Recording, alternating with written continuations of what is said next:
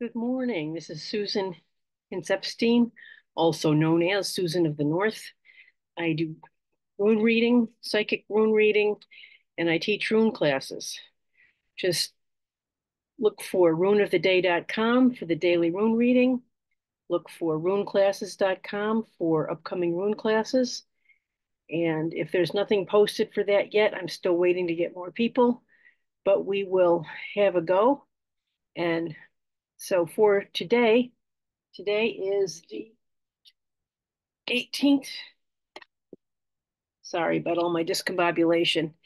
Today is the 18th of August, and the rune for today is pair throw.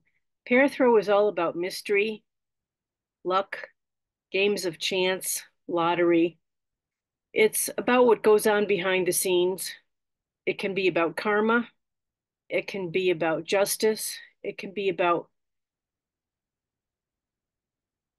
meeting what's in your way of proceeding further on your soul's path. Now, when I say that because this is also the rune of the Norns. And in the old Norse poetry, I'm trying to relocate, but I know I read it somewhere and I have a copy of it somewhere in my vast piles of paper in this office.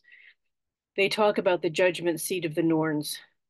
The Norns are those who are, I say this from gnosis I've received, you know, but the Norns have told me they are birth planners. They help decide what a person is going to do when they come into their life, what they're going to achieve. And if they are birth planners, it follows by logic that they also may be involved in helping a person with their life review and meeting their karma, their goals, their aspects where they have done well, their aspects where they may wish they have done better. So this rune really encompasses a lot. And I've already said perhaps a lot more than is simple today. But pair throw is the rune for the 18th of August. And I keep a record for myself just so I can follow my own process and see where these runes come. This is the weekly overview, so I'm actually drawing ahead a few days. But for the 19th, Monday, we have drawn the rune Rido, life journey. So based upon some of the interpretation I was giving pair throw, the life journey is ours between birth and death.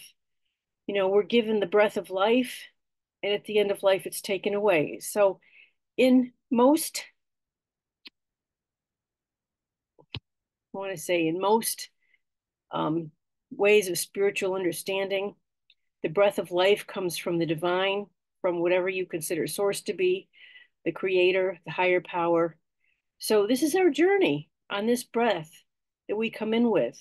And it's our individuality that we hone, temper,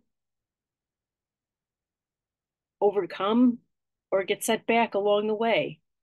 And it's up to us to sort it out. So this kind of precludes um, another awareness that most of us come into life, I believe, with an instinctive need for self-perfection in the sense of being. I'm not talking simple self-improvement that lets you achieve things normally on a worldly basis, but the inner understanding that comes with each step of the way that you take. You know, the changes that make for character, the changes that make for a transformation in your outlook on life. All of these things that make us better people. This is the journey of life. This is Rido. Noting this one on my calendar.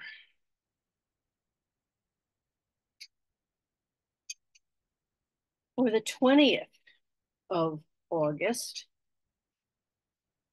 I'm digging deep here. We have El Hajj, the horns of the elk, the crown of the tree, The horns of the elk are about protection. The crown of the tree is about conscious being. So oftentimes, a human being's best protection is his level of consciousness. When we are triggered into old patterns of behavior, sometimes our emotional reactivity overcomes our good sense, doesn't it? So this rune can also be speaking to the capacity to rise above the triggers. Through the evolution of the witness within us, we learn to watch and observe ourselves as we are in life. Not trying to change anything, just learn who we are and what our patterns are. And then you begin to evolve the will to respond instead of react.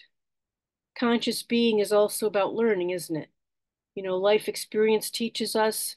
Sometimes we want to know something. And so we do the research and we learn and we study and we're a little wiser than we were before.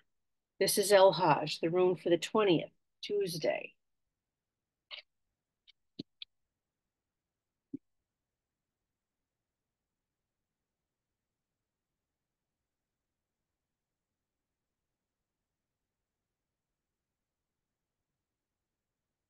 Oh, this is now Fij. This is the rune for the 21st, Wednesday.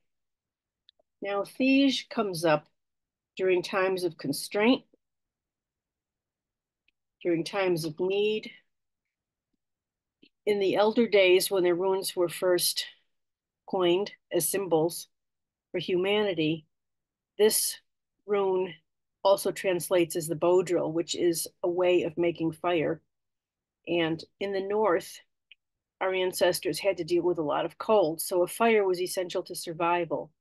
But in today's times, this may also refer to other things that are essential for our survival. Do we have enough food? Do we have enough shelter? Do we have a job? Do we have the income to pay our way? And the solution to the problem is often in the problem itself. So if you find yourself in terms of severe constraint or limitation today, don't lose patience, don't give up hope. Study your situation, learn what you can from it, and then use yesterday's rune, El Hajj, the wisdom of conscious being, to carefully discern what it is that you need to get out of your difficulty. The 22nd,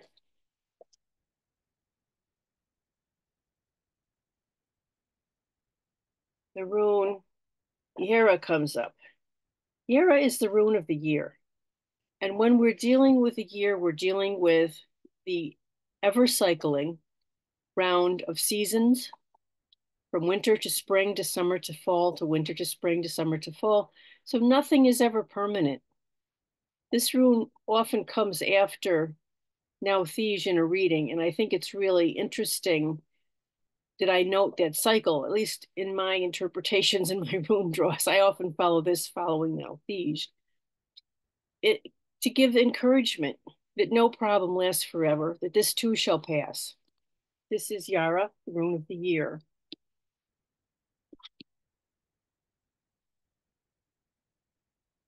That's just me noting it on my little calendar here that I keep. Friday, the 23rd of August.